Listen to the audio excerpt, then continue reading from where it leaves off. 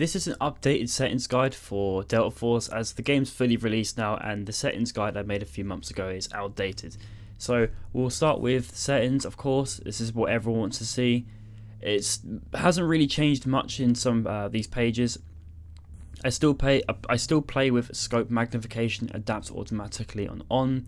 This basically prevents your field of view changing when you aim in, and I personally think this makes your aiming feel much nicer. My mouse sensitivity again has not changed. I still play on 1.75, 1600 DPI. My monitor distance coefficient is set to 1.78. This is the recommended coefficient for 27-inch 1440p monitors. For my settings, you know, a lot's not really changed from the playtest. I still play with mostly everything on toggle. Even my aim is set to toggle. A lot of the settings are default. I have my inspect set to, you know, the front side button, mouse 5, so that I can inspect weapons easier. So just when you have a knife, it's just, you know, like Counter-Strike, you can just press a button to inspect it over and over again. I have switch optic and zoom set to mouse 4, so this just makes it easier to change magnification. I don't have to, like, you know, stretch my thumb out and press N to change magnification. I think it's a really weird keybind, but yeah. Hold breath is also set to toggle. Screen interaction, I don't touch this. This is all default. Vehicles is all default. Again, I don't really use the vehicles in this game, so there's no reason for me to touch any of this. Screen settings, I have show performance parameters. This is so I can see my FPS and ping. I do recommend you have this setting on because there's a ongoing issue in the game right now that is, you know, involves the skill-based matchmaking / MMR system that the devs blatantly have in the game, but they keep denying it, but it's in the game. And there's a case that people have been getting where they're thrown into matches where they have 200 ping. Not sure why that's happening, but it's important to have this on so that you can see if that's happening. Everything else is mostly default, but I do have rotating perspective on. This is so that my minimap turns with my camera, so it's just easier for me. Personally, I find it easier to use when this is on. For graphic settings, a lot of this has changed from my last video. I've actually got a custom, I really customized graphic settings for two purposes. I want my game to look really good, but still have good performance, and that's kind of what I've achieved with these settings. I linked a video in the description by a guy called Game Guides. I followed his video for these settings. He explains every setting in detail. He does a comparison, shows you what each setting looks like. And he also recommends what to have on high and what to have on low, etc, etc. Display mode I set to borderless windowed. This is just so I can tab out of the game faster. There's really not much of a difference between borderless windowed and full screen. My frame rate cap is set to unlimited. I think I had it capped to 240 in the playtest, because for some reason in the playtest, if I had my frame rate uncapped and I was getting 300 frames and I was recording, I have quite demanding recording settings, and when I was getting that much FPS, some of my footage looks really bad, so I capped it. But I haven't really experienced that in the release of the game, so I have it set to unlimited now.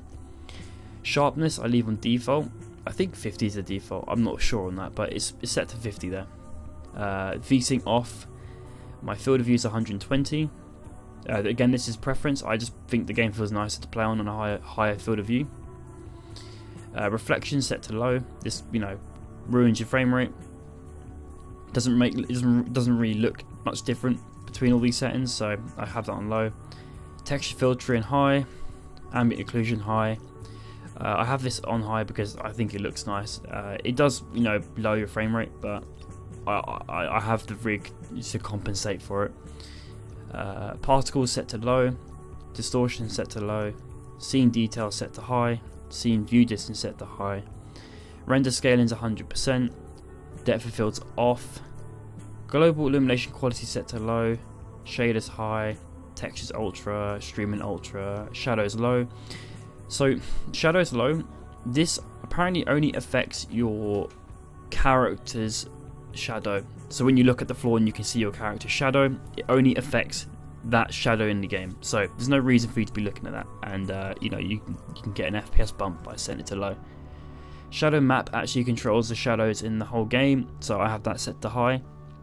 I don't really like low resolution shadows, you know, it just doesn't look nice. Post processing is set to low, volumetric fog set to low.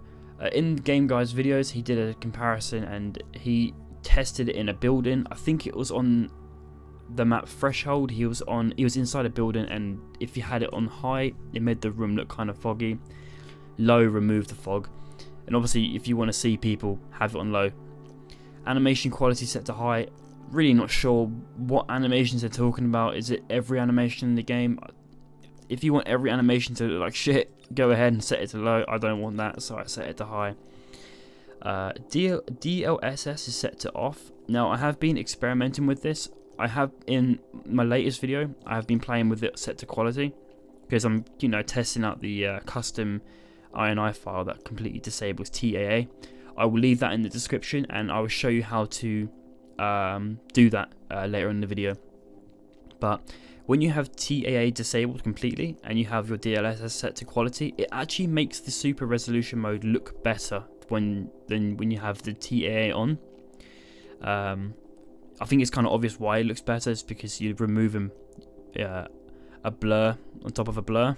That makes sense. So yeah, you do get a nice frame rate bump for setting it to quality, and with the custom config it makes it look better. So yeah, there is an argument to be made to have this off because input lag and such, but I really don't notice it, and I think my aim is fine with it on.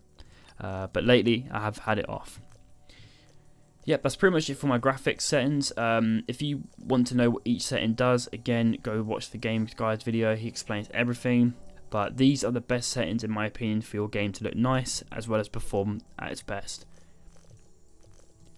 Audio is set to 50% because this game is just super loud. Yeah, again, that's preference. This is set to headphones because I use headphones. HRTF I have set to on. I've been experimenting with this. Don't really notice the difference. I don't know if it impacts performance or not. I'm really not sure, but it's set to on right now. I think most of you have come for the graphics settings. This is what I play on. I will put my my specs on the screen now. This is how I'm able to achieve the frame rate that I have now with these settings. So yeah, this is the kind of the performance I get with my graphics settings. Obviously, if you copy my settings, it really depends on your rig. You're not going to get the same performance. I mean, unless you have the exact same rig and configuration that I have. It's a pretty good shot from that guy. But yeah, as you can see, the game visually still looks really good. The performance is great. I have DLSS on right now, so it does look a little bit blurry, but I'll show you what it looks like off. But if you look at it right now, obviously YouTube compression is not going to make it look like, you're not going to see what I'm seeing. But overall it still looks really good even with the super resolution setting on. But if I turn it off, you can see the game looks just way sharper, but I do get a slight impact on my performance. As you can see, it's very jagged. There's no smoothing on the edges of the objects at all, but it's just visibility wise it just looks really good. You can see really well, there's no blurring whatsoever. Yeah, here it looks pretty good, you don't notice it. If you want your game to look like this, just copy the config I have. I will actually show you how to do that now. So what you need to do is go to your directory for your game. So you go Delta Force, game, Delta Force again, saved, config, Windows client, and you want to look for this file here, engine. It should be called Engine.ini, but I have the thingy off. There you go, file name extensions. There you go, Engine.ini. And what you want to do is go right to the bottom and paste this here, which will be in the description. You want to paste it below all this. As you can see, it completely disables all the post-processing effects and so on. And yeah, that's how you do that. If you're curious how I have my weapon set up, so I have the scope magnification adapt setting on, and then I set my calibration on my sight to minus 0.25x. This basically completely removes the zoom effect on your gun when you aim in. And I have my eye relief set to the lowest setting because it makes the optic closer to your face. That's just how I prefer it. Go into the firing range, and this is what it looks like. As you can see when I aim, there's no like zooming in whatsoever. As for my sidearm, I actually kind of want a little bit of zoom. This is just so that I can, you know, one tap people out of head glitches easier. And yeah, that's like the only reason why I have a zoom on my pistol. So yeah, that's pretty much it for my settings. It's a bit of a rushed, unstructured video, but you know, there wasn't really that much to go over, so I thought I'll try and do it in one take. What I try to achieve with my settings is that I want my game to look good but still perform great. And a lot of the settings I have set to low, you're really not going to notice it unless you really look. But as for the other settings, if you do have that on low, your game's going to look quite ugly. Yeah, the performance will be better, but if that's what you're going for, obviously set it to low. So if you guys enjoyed the video, please leave a like, and I'll see you in the next one.